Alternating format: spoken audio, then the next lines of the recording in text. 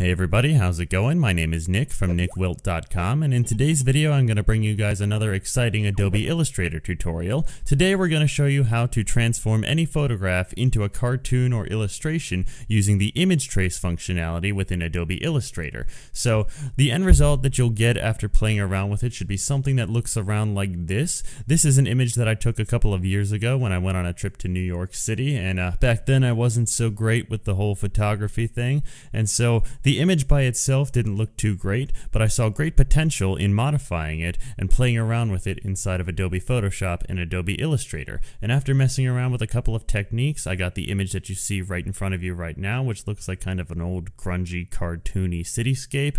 It looks like it could be like a backdrop for some kind of comic book or maybe an album cover or something like that. I don't know. The point is, it looks pretty neat, and there's some kind of application that can be done with it right here. And so I figured I'd bring you guys a little tutorial showing you how I got this effect, as well as going over the image trace functionality within Adobe Illustrator. So this video is going to be split up into two parts. This video right here that you're watching right now is going to be explaining the basics of using the image trace functionality within Illustrator, and then the next video is going to be showing you step by step how I was able to get this image right here from the original photograph, which looks like this. So this is the original photo that I took a couple of years ago. I know, it doesn't look that great, but I was able to transform it into this nice looking illustration using the image trace tool. So without further ado, let me go ahead and dive into Illustrator and start showing you how to use the image trace tool. So the first thing I'm going to do is actually open up another copy of the little demo image that I have right here. It's actually zoomed in quite a bit too much, but as you can see here, this is the original photo that I had to work with, and I want to take this picture and I want to transform it into a vector graphic, or more in layman's terms, a cartoon image. So to do that, I'm actually just going to resize it to a little bit smaller because it's actually quite a large image right now, and we don't want to work with a large image, especially because I'm screen capturing right now, and that kind of takes a lot out of my computer's system. But essentially, this right here is the original photo that we have to work with, and in order to use the image trace functionality, you want to make sure you're selected on the little selection tool right here, or you could just press the V button on the keyboard. And before you do that, make sure you select your image, and we're going to rasterize it by going up to Object and clicking on the Rasterize button. And what that'll do is that'll take some of the stress off of the software while it's turning the image into a cartoon, because that way it has a little bit more it's a little bit more familiar with the image. So with the selection tool selected, select the image, and then up here, as you can see, we have the image trace functionality. Now, you might be tempted to just click the button right there and then see what it does, but there's actually a couple of different options that we can click on in order to get more precise effects done to it. So if we click on the tracing presets button that's right up here, as you can see, we have a ton of different options, and these are all a whole bunch of different styles that can be used to play around with the image. Now, I'm going to click on the one here that says 16 colors, and what that'll do is that'll split the image up into 16 different colors and make like a cartoon mosaic, or like a little stitched together cartoon out of 16 different colors. And what it'll do is it'll actually trace the paths of everything seen in the image. As you can see right here, here's the little dialog box that says the image might be a little too large, and in order to make it render a little bit better, it suggests rasterizing the image. We've already done that, so let's just click OK. And then it'll bring up a nice little dialog box, and you kind of gotta just let it do its thing, trace out the paths. And what it'll do right now is it'll be transferring the image and turning it into a vector graphic. So let's just hold on a couple of minutes, and I'll be back with you once it's finally done processing. Okay, and now it's finally done processing, and as you see right here, this is a nice looking cartoon image made out of 16 colors found out throughout the rest of the photograph. So I'm actually going to zoom back out, and I'm going to resize this to fit the entire canvas, and I have the canvas right here sized to exactly the same resolution in the photo, so it's quite a large resolution. And as you can see, if I drag it out to be a little bit larger, here are the advantages of using vector graphics, because no matter how big or how small I make it, it won't have any of those pixelized edges or anything like that, because since it's a vector graphic, it allows the freedom of resizing the image. Now, unfortunately, since I did trace it out using the image trace tool, if I resize it by a large area like I just did, it has to go back and process some of the lines again. But if we just wait for it to finish up right now, I'll be right back with you.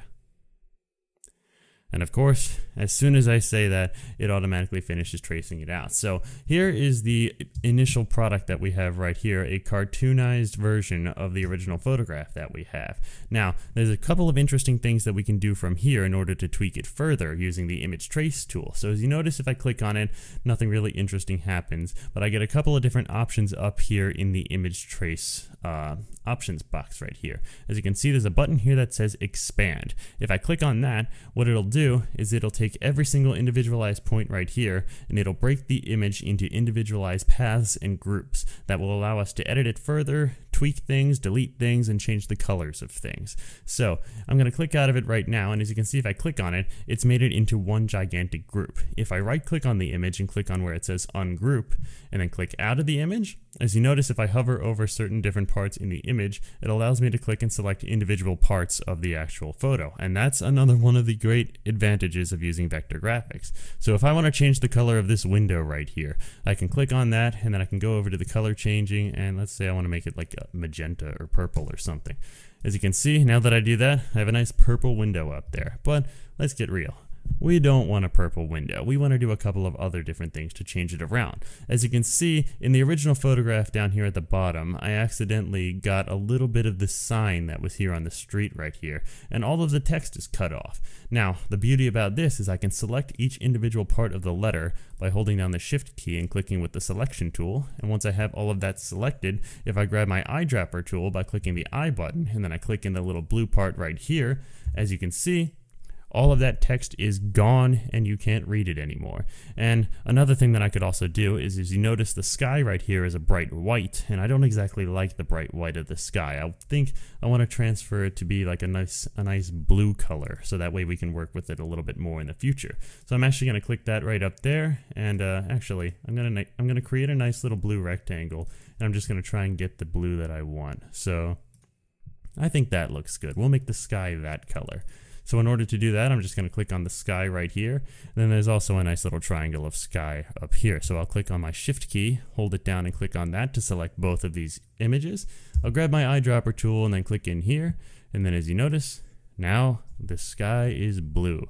I'll get rid of that nice little rectangle, and there we have it. We have a nice cartoon version of the original photograph that we have. Now, in order to get the image that looks like this right here, I actually took the initial cartoon that we have right here, I took it into Adobe Photoshop, and I edited it further by changing the colors around and also adding in a couple of different textures, and that was what was able to get the effect right here. But I mainly just wanted to use this tutorial as a way to show you how to take the original photograph, which would look like this, and transform it into a cartoon that looks like this. Now, there's a couple of different other options that I showed you right there. As you notice, if I went to the image trace option up here, there's a ton of different options that you can choose, and each one of these different presets has its own specific functionality.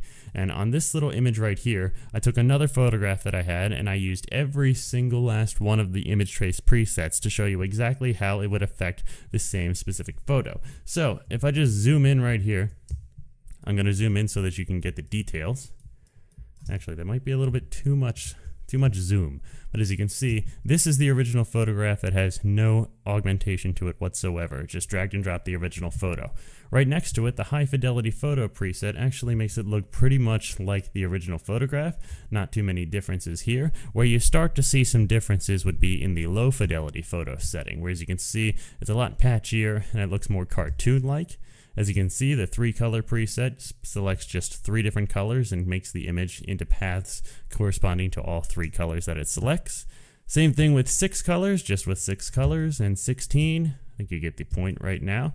Then down at the bottom, it has the black and white and the grayscale presets. So this one's kind of like a black and white cartoonish. This one is really black and white and cartoony. This one's practically the same thing, but a little bit different. The silhouette preset didn't exactly work too well with this photo, and then the line art and the technical drawing preset just didn't do anything to that particular image. So each image has its own specific purpose, so depending on the project that you're working on, you can choose whatever preset fits the project perfectly well. And last thing that I want to do is I want to bring up an example of how you would use this in a practical setting. So if I just import this particular image into Illustrator, as you can see, I did a nice little drawing right here for a photo project that I did a couple of weeks ago. Essentially, I wanted to diagram out how I wanted to have my lighting set up, and this is just a crude example that I found out of my old drawings. I'm not the best artist in the world, so I'm not too good at drawings, so we're just going to use this as an example. So pretend like this is an actual good technical drawing, and we want to take the technical drawing, or rather this picture of the technical drawing, and we want to transform it into a vector graphic to use in another online presentation. So in order to do that, I'm going to do the exact same thing I did before. I'm going to click on the image, I'm going to go to image trace, and I think this time we'll do black and white logo. Okay, hold on. I'm going to close out of this and I'm going to try it again because I don't think that I rasterized it. Now you see, that comes the importance of rasterizing the image. So I'm going to put that in there. I'll rasterize it. Click OK. Now that we have it rasterized, let's go to black and white logo. Okay, and there we go. As you can see now, this part of the image is what we want the most. So I'm actually going to expand the image, and then I'm going to ungroup it, and now we can just start deleting stuff. So I don't need any of this stuff in the top, so I'll delete all of the stuff on the side here, all of that, a couple of these lights, a couple of these lights, some more of that, and some of this. And now as you can see, I'm left with just the little fish tank with the light diagram. So I'm going to actually select that, I'll group it together, and now since it's a vector graphic, we can resize it. And I'll need to definitely resize it some more. As you can see, we can now resize this, and we can take this, we can export it, we can add it into another presentation, and if this was an actually good drawing, we could put this together in some kind of presentation, and it would be a lot easier than having to put it through a scanner or trace it out using another application. You can just take the photo of the drawing, and then boom, insert it right into Illustrator, and now all of a sudden you have a vector graphic. So that's pretty much it. That's what I wanted to go over. That's a simple introduction to the image trace functionality using Adobe Illustrator. I hope you guys enjoyed this tutorial. I hope you can take this technique and use it with other photos to create some really awesome artwork, some really awesome technical drawings, or just really awesome vector graphics. And in the next tutorial, I'm going to show you how to take that original photo that I showed you earlier, and I'm going to show you how to process it through Photoshop and Illustrator in order to get the final result that you see right here. But anyway, that's it for this video tutorial. I hope you guys enjoyed. If you want to check out any of my other work or any of the other projects I'm currently working on, you can visit my website at nickwilt.com. The link will be in the video's description. Okay, thanks for watching, and I'll catch you guys next time. Goodbye.